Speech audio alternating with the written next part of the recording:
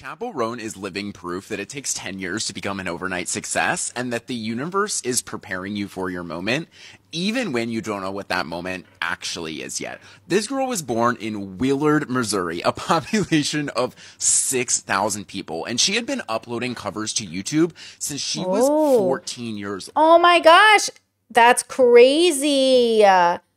I love this already. I'm hooked. Finally, by 2017, she gets signed to a record label. So she moves 1,600 miles from home to Los Angeles. But after one EP, she gets dropped. Oh. Not only that, within these... That must be so painful to get picked up and then dropped. But that shows her consistency. The fact that she's popping off now, I bet that record label is screaming on a missed opportunity.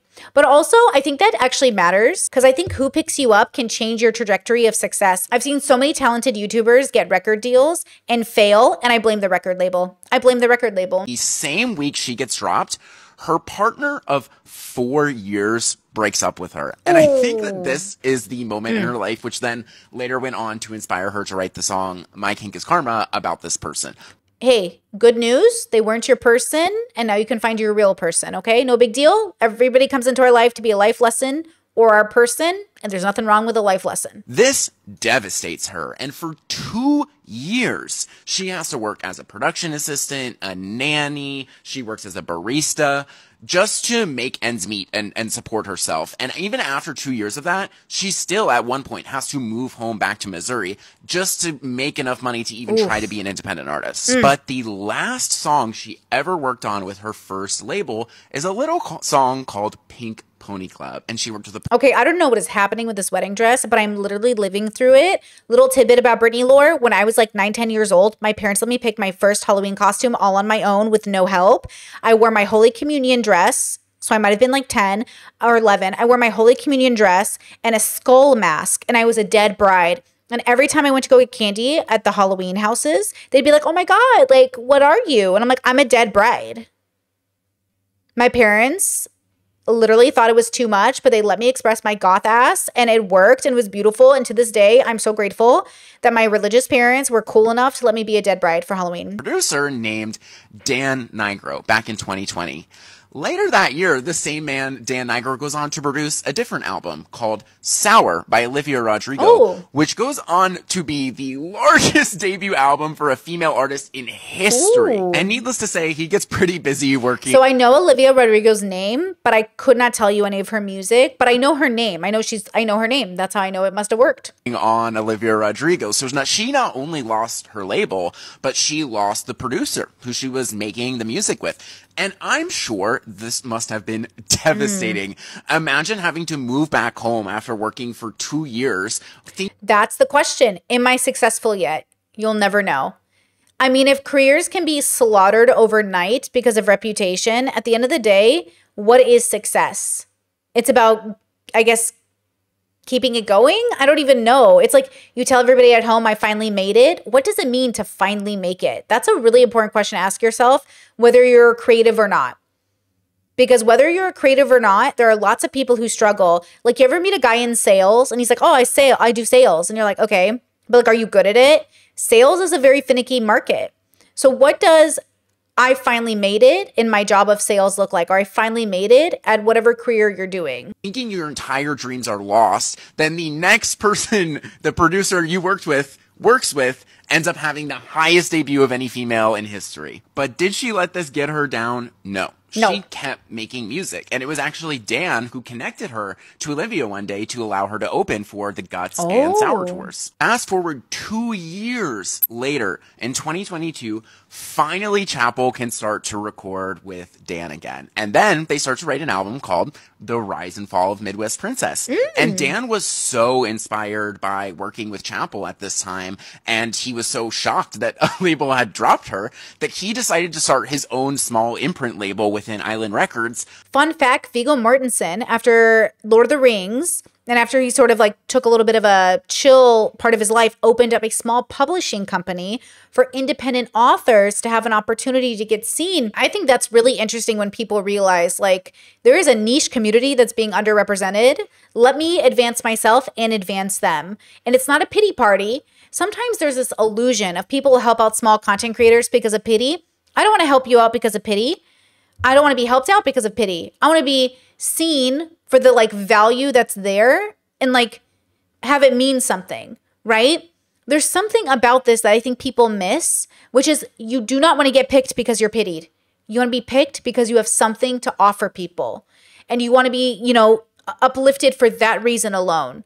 I think that's why people resent Nepo babies, because it feels like you got the reward of being picked without you having anything to offer. But the truth is that that's either going to work or it's not going to work. But if you're an independent artist, it's nice to be noticed for your, yes, talent. Ania says talent. Yes, it's nice to be noticed for your talent. Just to sign Chappell Roan, which brings us to September of 2023 when she finally releases her debut. Amazing outfit. Look at this. What is this? See, sometimes I think about quitting YouTube and just doing OF so I can wear costumes like this and going on TikTok and Instagram and just making fashion things for the girlies. Do you know I almost went to FITM? I almost went to the fashion college. I know. It was a dream. In one part of my life, I was going to be a fashion designer. I know. It was a whole arc. I used to just do the fashion club in school. It's a thing. Now, I don't. I do this. But yes, there's a part of my little brain that is like, quit everything and go into this. Whatever this is, make clothes that you put on, just do this, whatever this is. Debut album, Rise and Fall of a Midwest Princess, and then by February of 2024, she was the opener for Olivia Rodrigo's Guts Tour. She's on tour with Olivia until April, and then she makes the genius decision to leave the tour early so that she can play Coachella. Not only that, in the same week. True. Tokyo says, wear them, we will like the stream. That's true. I could just wear them per stream. See, I turned my hobby, my main hobby, into a job. It would be a side hustle. This would be a side quest. And one day, when I'm done with this like main quest thing I'm doing, there will be a side quest. That's why I'm telling you, my 40s are going to be so great. Girl, my 40s are going to be so good. Ooh, look how good this is. Ooh, look at this vibe. This is the vibe. Look at, mwah, beautiful, absolutely gorgeous. Now, don't get me wrong. I want YouTube to be my main hustle. I love it the most. I'm not picking YouTube because it makes me the most money. If I did fashion or OF or whatever, I could do that too. I'm doing it because it is the main passion in my life. It is the most passion I have. It's what keeps me up at night. I'm not being kept up at night doing clothes, guys. I'm being kept up at night thinking about philosophy. Like my brain is all about philosophy right now. So realistically, I don't want to sell myself short. I picked the thing that is the most important to me. That's why I say pay attention to what's the most important to you, and then the side quests are side quests. But this is what I want to do primarily. If I had to pick, I picked what I wanted to pick. So shout out, pick what you want to pick and go into it 100%. But then pay attention to your side quests, because those are also options for later. But they're side quests for a reason, guys. They are side quests for a reason. She releases Good Luck Babe, and this song went crazy. This is her first song to ever debut in the top 100 at 77th place. Not only that, in the week after Coachella, her monthly listeners double. Woo! And now just 1 month after that, we see her in Boston drawing in a bigger crowd than the headliner, Ed Sheeran, and how rapidly her career has exploded since literally just February.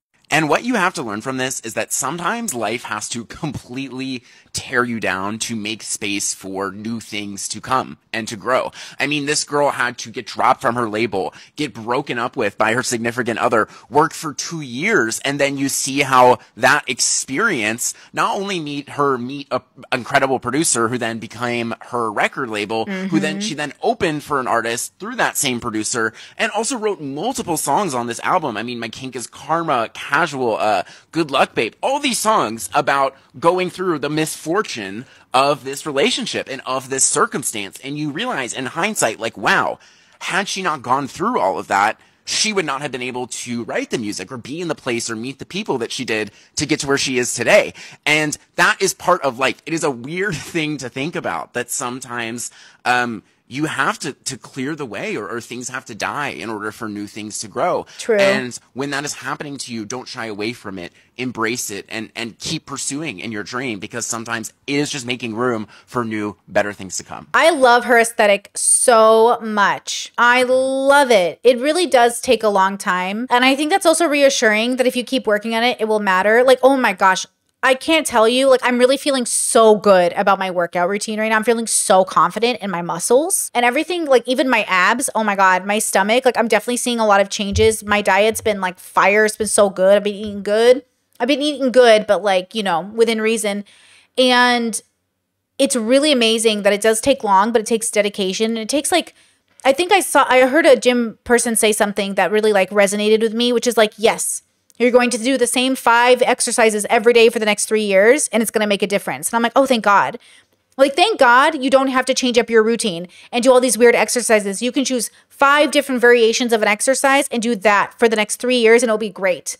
Because there's this idea that you have to do all these crazy things and all these things have to be just like insane. You have to, and I need a routine, girl. So now that I'm down to a routine and I'm doing this routine, I have seen more of a difference in my body, and it's so rewarding. And it took a while, and it will continue to take a while. Like all these gym girls I watch say like, look, this body took 3 to 5 years. And that is reassuring to me more than discouraging, because I'm like, okay, 3 to 5 years, which means I have time, but also I will see the difference. And it's so true. Same with YouTube, same with everything else. Reminder that though I've been on YouTube for over a decade, I didn't truly 100% go in 1,000% until I was 30. And within 5 years, I not only was able to do it completely full time with no doubt that I would be able to do it full time, but it keeps getting better every day. When I put 100% into my career, it technically took me 5 years. If you don't count any of the stuff beforehand, just because I took it completely seriously. Because I've always dabbled. I've always thought, maybe I'll be a YouTuber, maybe I won't. And when I became really serious about it, boom, it paid off, and it pays off every day. This was my dream, and I accomplished it, and I continue to accomplish it every day. And in the future, in my 40s, may I go on a side quest as good as Julia Fox's main storyline.